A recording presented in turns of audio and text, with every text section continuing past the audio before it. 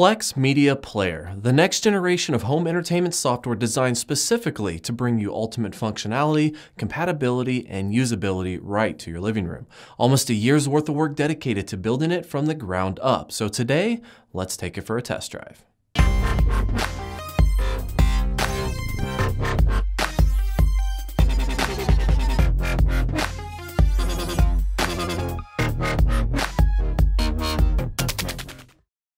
Now, of course, nothing was truly wrong with Plex Home Theater. It worked as intended, handled just about every major file type out there, and it never really annoyed you with too many bugs. I'm not saying that there weren't any bugs, I'm just saying that they weren't showstoppers.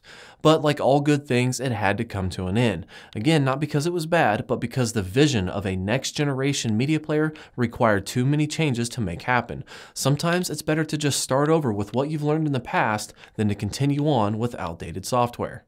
The biggest change is in the media player itself, or basically the foundation of everything. You see, Plex Home Theater was based off of XBMC's Frodo media player. While Plex did provide you with everything you needed to easily work with your Plex media server, it was the XBMC platform that actually played all of your media. In the new Plex Media Player, however, everything is built using MPV as a platform that provides compatibility with almost any kind of media file you want to use.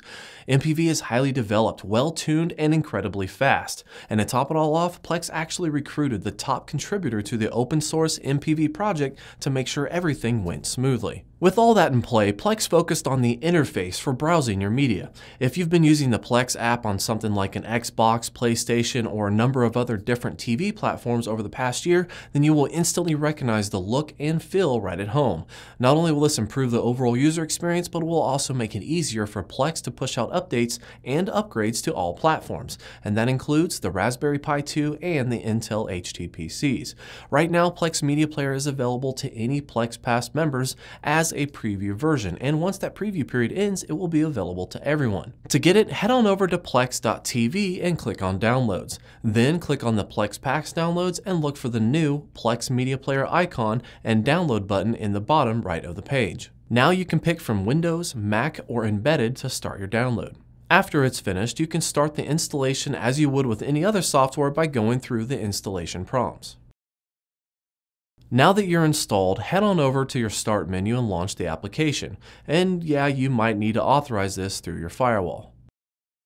Once inside, it will give you a PIN number to type into the Plex website that logs you into the Plex Media Player and connects you with your Plex Media server. After that's done, you will be greeted with a brand new shiny Plex interface that will allow you to browse through your media and find that perfect movie to start playing.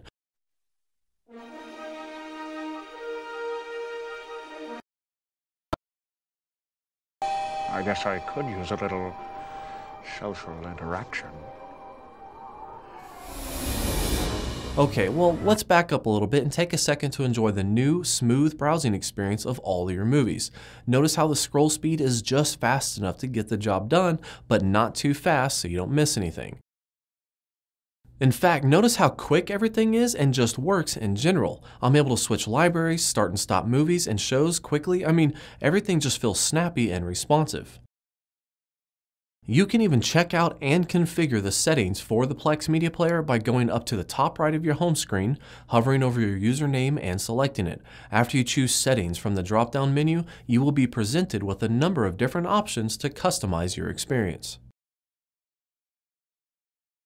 Now, not everything is rainbow and butterflies just yet. Since this is a brand spanking new preview release, it still lacks some features, like for example, a search feature. Don't worry though, this is high on the priority list, so it should be added soon. You can check out a link in the description to see a bigger list of planned features and known issues.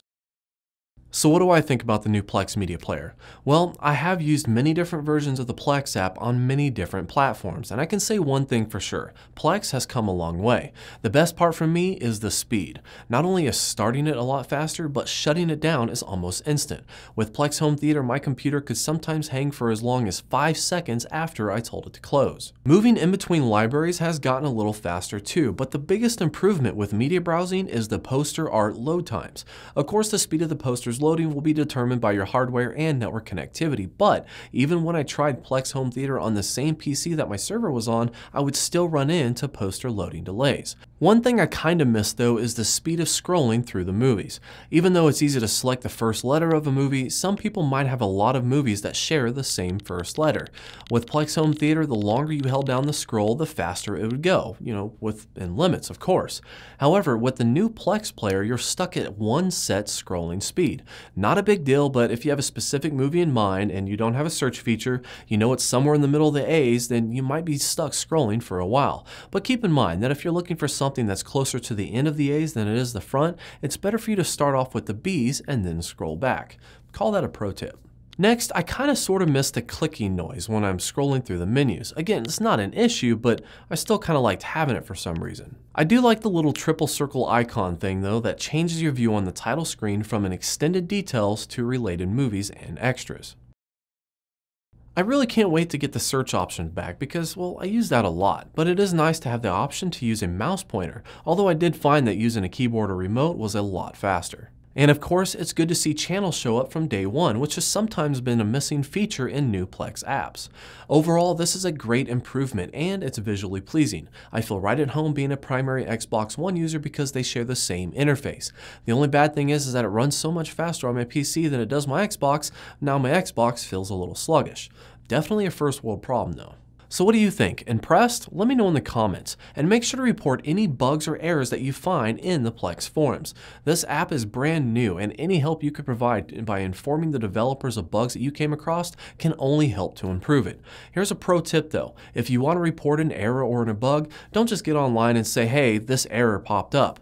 Tell them what you were doing, how to get that error, what happened afterwards. The more details, the better. Just imagine, if you're trying to explain to somebody on how to recreate the error so they could debug that and find a solution, what steps would you take to do it? That's all for today. Like and subscribe below, and thanks for watching.